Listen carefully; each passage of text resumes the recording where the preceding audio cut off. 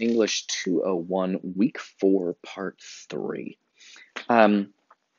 Cool. See, when you know, well, everybody, people know, but when you're used to, when you practice enough with metaphor, with irony, with theme, you start noticing it everywhere. And little sentences that didn't seem very important, once you are armed with the tools of metaphor, irony, and theme, suddenly seem much more important. So these little sentences that I'm grabbing suddenly have extra meaning. This is sort of the point of the class. After you take the class, I think the idea is, and I think this works better for the advanced classes when you move on. If you take a film class with me, or you take a, and by the way, I'm teaching a film class next semester. It's probably going to be online again, but you're welcome to take it with me. The Kafka will help you in that film class. When you take a class like this, it helps you notice things in every story that you watch. You will notice irony, you will notice metaphor, you will notice theme. They are everywhere. Okay, so let's take a look at, so right now we're noticing it in this story, and then we're going to practice noticing it in Shakespeare plays, and then we're going to sort of move on. All right, let's get another little detail from summary that I fucking love. On page 2, at the bottom of the first paragraph, his family, he's got turned into a bug in his room, but his family can't get in to see him because he congratulated himself on his cautious habit acquired from traveling of locking all the doors at night, even when he was not at home. Even when he was at home. That's an amazing little detail.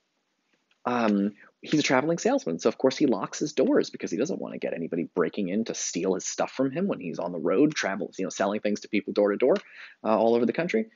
But he also, when he is home, locks all the doors so his family cannot come in his room when he is in there.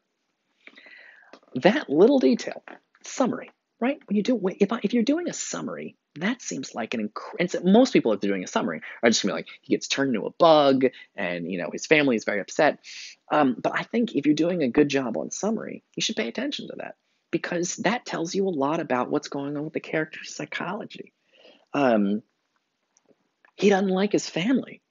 He locks them every night when he stays at home, and he's usually on the road traveling. But when he comes home to his family's house, he locks all the doors. He has multiple doors into his room, and he locks them all. That says a lot about the relationship between him and the rest of his family. He has a mother, a father, and a sister. And it says a lot about the relationship he has to his family. That tells you what his family life is like, because I bet when you live with your family, I bet you don't lock your door so that nobody can get in. Obviously you get mad sometimes, or you want some privacy, or you're changing clothes, or you're having a phone call or whatever. I don't know. Maybe you lock your doors sometimes. He locks the doors all the time against his own family, people he should be able to trust not to open the door and barge in on him. But he doesn't do that. He locks all the doors. It tells you so much about his relationship to his family, and sort of prepares you for the terrible directions this story is going. And again, it's depressing if you're in the story, but we're not in the story, so I get to enjoy how well written it is. For example, that's a great little detail about how he always locks the doors. His family home is So he says, right after that, he says the first thing he wanted to do was get up in peace without being disturbed, get dressed, and most of all, have his breakfast. Again, like, he thinks this is going to be like a normal day. He says, what he really needs is to get up and get dressed. How is he going to get dressed? He's a giant cockroach. He can't wear clothes. But it's this weird, if you ever have a dream where you get turned into a bug, you'd be like, oh boy, I gotta get out of here. Oh no, I don't have any clothes on. I'm gonna try to put some clothes. I can't get these pants to fit. I'm a bug. So it has a dreamy quality. And see, some people, when they see that, they hate it. They hate it because they say, this guy's acting like a fucking weirdo. I don't get this story. Why would he act like this? Because what they expect is the world in the story is basically just exactly the same as our world, and everybody over there should act exactly like us because it's supposed to be realistic. This is not realistic in that way. This is like a dream. Dreams are not realistic. They are strange, and this is a very strange experience he's having, and it's a very strange experience we're having to read it. So a lot of people are just like, this guy's an idiot. This is not how I would react. This is dumb. Usually when stories have fantastic elements in them, what they like to do is have the characters act like you would. So when somebody gets superpowers in a movie, they're often like, woohoo, I can fly, because that's probably what you would say if you got superpowers and could fly. But this is not an escapist fantasy. This is not, you're not supposed to be like, oh, but when you watch Superman movie, you're like, boy, I wish I was Superman. But when you watch Wonder Woman, you're like, oh, I wish I was Wonder Woman. But in this one, um, it was a weird detail in the Wonder Woman movie that someone wished they could be like Wonder Woman, and that was a bad thing. It's really strange. Don't so many people in the audience wish they were Wonder Woman, and then the character in Wonder Woman wishes she was Wonder Woman, and it's bad? Like that's a horrible thing for her to do? I don't know. It was an odd detail. Um, cool. Okay, this is going pretty well. I'm pretty happy with this. Um, another great detail, top of page 3. He says how simple everything would be if somebody came to help him. But nobody's going to come help him. He says that his father and the maid. Oh, I should talk about the maid for a second. Ugh, I hate doing this. I have to do this. My students are often really confused by this story, and this comes up a lot. It comes up a lot in old movies. It comes a lot in old books. They have a maid, and they have a cook, and they end up firing the cook pretty quickly, and they get a different, cheaper maid. But like, they have a maid and a cook.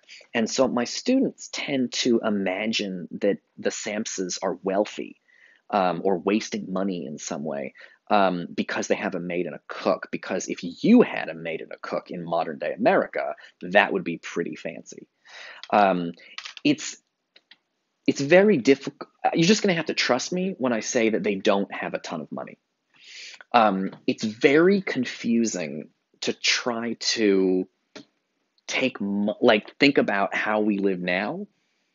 Like a poor person now looks quite different from a poor person then, and a rich person now looks quite different from a rich person then. Actually, the rich people probably look basically the same. But it's tricky to take financial situations and back them up 120 years and hope that they make sense. So, for example, you might think that the Sampsons are rich because they have a cook and a maid, right?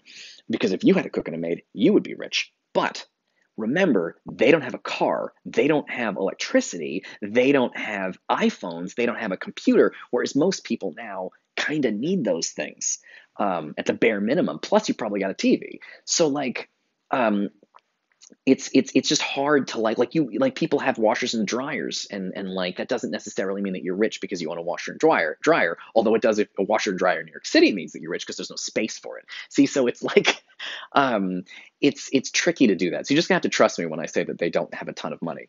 It's just that I think I'll put it this way, I think it's cheaper to have a maid and a cook back then than to have an iPhone now. But most people have an iPhone now, so it's just hard to translate these things in terms of money. You're just gonna have to trust me. One of my friends worked in the Peace Corps and was in Burkina Faso, Africa, which is one of the poorest countries on earth. And for some reason, I don't remember why, but they were watching a movie together. They were watching Boys in the Hood. I don't know if you've seen Boys in the Hood, but it's like, it's like a sort of gangster movie directed by John Singleton about sort of hoodlums and criminals. And the people of Burkina Faso, and of course, it's about the characters in the movie, Boys in the Hood, are poor, and they are robbing people for money. But the Burkina Faso kids were confused because the family in the movie has a washer dryer, and they were like, they must be really rich to have a washer dryer, because of course in Burkina Faso, Africa, if you had a washer dryer, you'd be like the wealthiest person in the country. But in Boys in the Hood, you could have a washer dryer and still be quite poor. So it's just complicated. So just trust me when I say that they are not an upper class family, even though they have a maid and a cook. Don't picture them living in some beautiful house. They live in like a crummy, tiny apartment. Okay. Cool. All right, this is going well. I'll pick this up in the next video.